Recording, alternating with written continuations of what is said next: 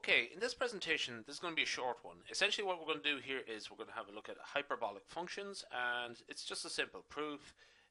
We have two hyperbolic functions, the hyperbolic sine, which I'm going to pronounce as shine, okay, and hyperbolic cosine, which I am going to pronounce as cosh, okay. So just for the sake of simplicity, shine and cosh. Okay, I'm not happy about those pronunciations, but it's less of a tongue twister than hyperbolic sine and hyperbolic cosine. So anyway, here we have shine squared of x. Okay, so essentially shine x to be squared, equal to a half of cosh 2x minus 1. So just remember that minus 1 is in the brackets. Okay. So essentially what we have to show is that this side is equal to this side, okay? So it's a very straightforward enough operation, okay? What I'm going to do here is start with the left-hand side. And this is when we use the exponential function, this is what shine is, e to the x minus e to the minus 2x, or minus x over 2, okay? Just like that. And we square it, okay, because it's shine of x all to be squared. So we're just going to square that. So essentially this is just be careful with this. So e to the x times e to the x is e to the 2x, okay?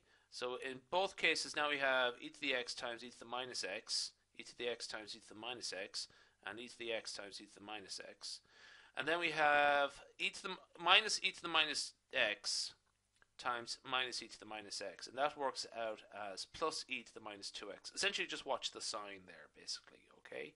And also remember that e to the x squared is e to the 2x, and e to the minus x squared is e to the minus 2x, okay?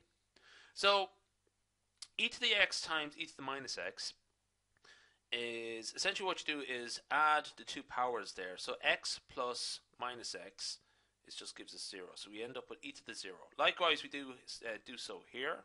Okay, so e to the 0 is actually simply just 1. So just sort of piecing that together, e to the 2x plus e to the minus 2x minus 2 over 4. Now that's where I'm going to stop.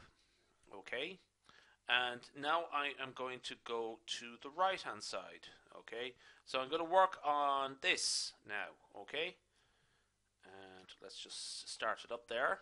Okay, so we start off with minus a half of cosh 2x minus 1.